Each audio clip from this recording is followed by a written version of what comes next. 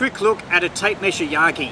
I'm not going to go into too much detail because hundreds, if not thousands of people around the world have built them successfully.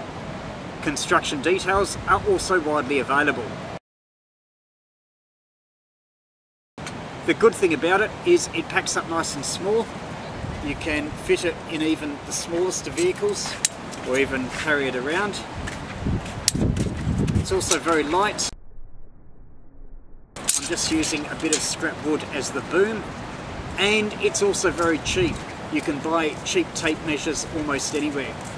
There is, however, one major disadvantage that tape measure antennas have.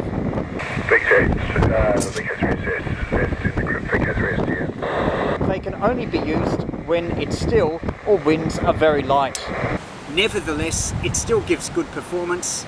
It's very quick to build, maybe 20 or 30 minutes, and you can increase your 5 watts power up to around 15 to 20 watts with the amount of gain that this would give you.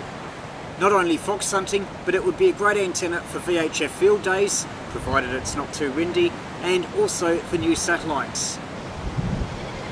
Looking at the elements a bit more closely, and I'll put up some dimensions later on, this is the reflector.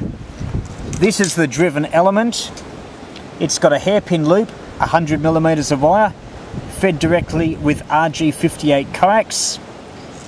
Now, because I cut it short, I had to put some extra length. I just used some tin copper wire to form a loop there.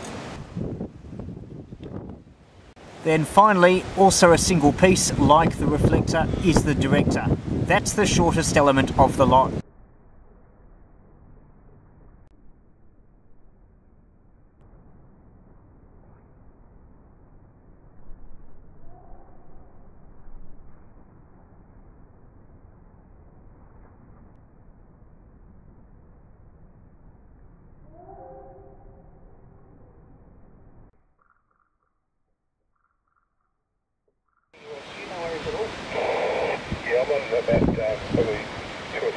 Yeah, at this stage you're just above the noise floor.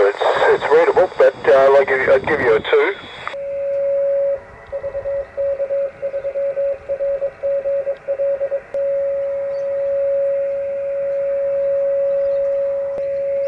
Using the 3-element beam, and there's clearly a null off the back. It almost disappears.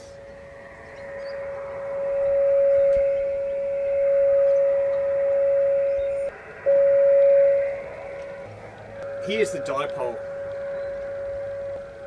So the beam's definitely stronger.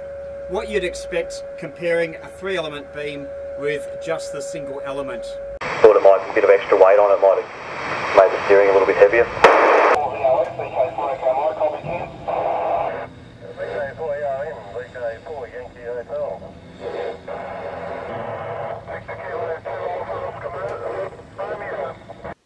Now an announcement on the LC meter competition. There are 3 entries that were particularly hard to judge. Congratulations to Phil VK3YE, who won the first prize of the LC meter. Phil mentioned a large number of projects, so good luck in those and hope that the meter helps.